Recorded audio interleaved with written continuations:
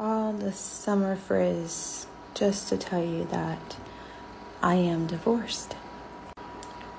13 years of marriage, 4 years separated, and today it's official that it's my Independence Day, as one of my lovely followers named it. It's been a weird day, really weird. I have been processing, but not really. Like, I've been avoiding processing things. I haven't really been in my body. It was a really stressful work day, and I'm having a really hard time coming back to my body and being with what I'm feeling. So what am I feeling? I have this deep feeling of freedom. Yeah.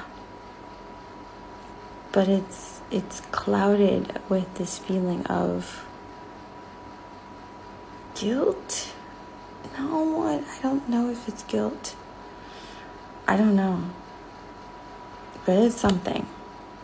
Oh, by the way, it's not regret. Don't worry, it's not where this is going. And I am blessed.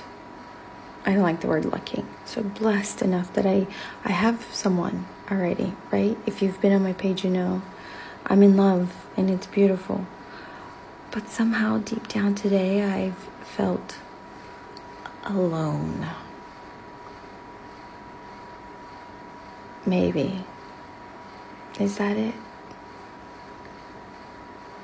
I don't know. So here goes my probably most vulnerable TikTok for you. Maybe I'll do more like these if you like this. Shoulders down. Yeah, this is me. Let me know if you want to hear more from this journey, about this journey. Give me a follow.